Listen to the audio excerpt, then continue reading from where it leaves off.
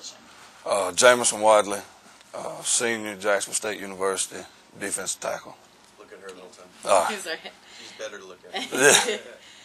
Give us your general thoughts on the upcoming season. We have high expectations as a team this year.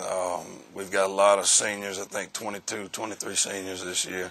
We got a lot of guys with a lot of playing experience, a lot of 2-year starters, 3-year, and a couple of 4-year starters. So we got a lot of experience.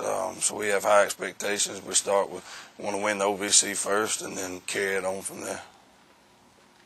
Last year, your team made the playoffs. How does that benefit your team this year? It should have got all the jitters out of, like, the young guys and stuff like that. You know, it's just a new experience. It's the first time Jacksonville been in playoffs in a few years. So we got all that out of the way, you know, last year, and hopefully this year we can build on that and take it a little further. Tell us about beating Ole Miss last season. It was a huge accomplishment. It was great for our conference, great for our division all across America. It makes it a little tougher when you play those big schools now because it's going to be a little harder to sneak up on them, you know, like we did last year. But it's just a huge accomplishment and something that we'll never forget when we have our reunions, you know, years down the road. I'm sure we'll all talk about it. This season you play another SEC team in Kentucky. Do you think history can repeat itself? I think it can, but it'll be a little tougher. I mean, we play them game 5, I think. So you know, they have a bye week before we play them, I'm pretty sure. So they'll have a little time to prep for us, and they'll be expecting us. You know, I'm sure they'll watch a lot of film from last year and stuff like that, and just drill it in their heads not to let it happen. But it'll be interesting. It'll be fun. You were tabbed a preseason All-OVC selection along with another member of your team's defensive line and Monte Lewis. Tell us about how formidable the JSU defensive line will be this season.